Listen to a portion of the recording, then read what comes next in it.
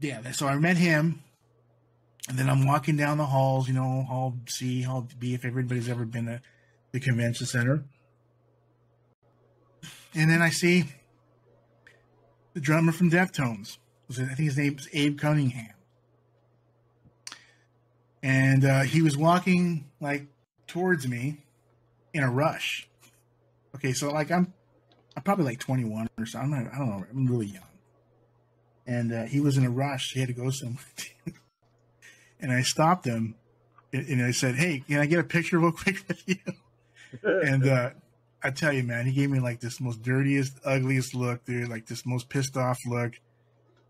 And he was just so reluctant, to do it. And he stopped, and it's like he had no. I got him caught in this situation he didn't want to be in, and he finally decided, like, okay, I'll give this scumbag a picture, and I took a picture with him. I'll scrape it up, and you can see the picture. He looks really annoyed, but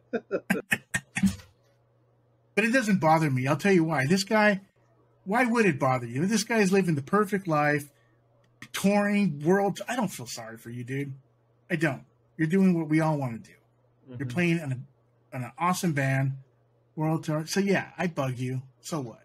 You know what I mean? You have a great life.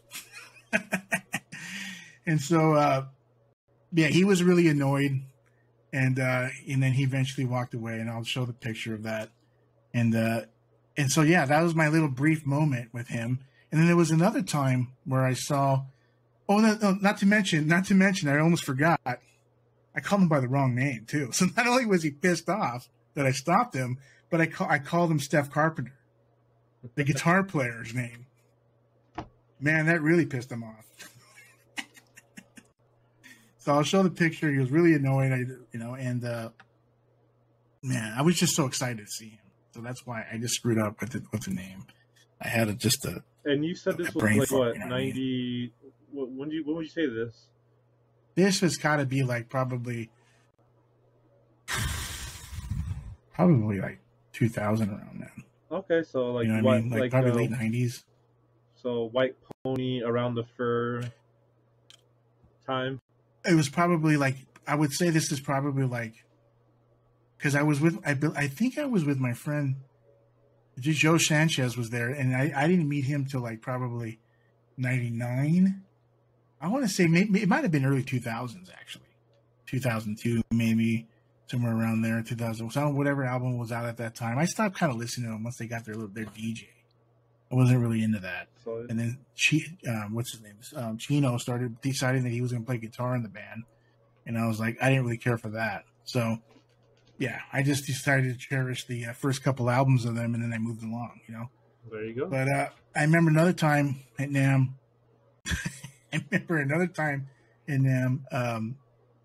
I saw Steph Carpenter, the real one, the real guy. And he was playing bass at a booth, and he was by himself. And I had my camcorder back then, like my Panasonic camcorder, and I was going around, and I decided to film him. And I was talking to him while I was filming him, and I'll see if I could scrape that up. And he wasn't very enthusiastic to talk to me. You know what I mean? I mean, why would you? Who the hell am I, right? But nonetheless, I took video of him, and I was asking him questions. And he sat there for about a couple minutes. Then he couldn't deal with me anymore, and he took off. So, it's like, whatever, man. You know what I mean? These guys are, they're really just, they're babied when they go on tour. They're pampered, and they get to play. So it's like, whatever. I bother them. Would I do it now? No, I would never do that now. I would never bother them now. But I'm just some dumb kid from 21, 20-something years old, 20-nothing years old, and I decided they're there. Why not, talk to them? And there's a bunch of people that I saw that I never even bothered. I mean, I saw Jonathan Davis. He was like right next to me, right there, standing there, and nice. Yeah, Jonathan Davis was like right there by himself. And I love Korn, I love the band. I thought they brought something new to the table back then, and I really enjoyed them a lot. I didn't bother him though. But Those other two guys I did. And whatever. I like that band. I love the band. I love their music, their earlier stuff. I don't really care for their newer stuff.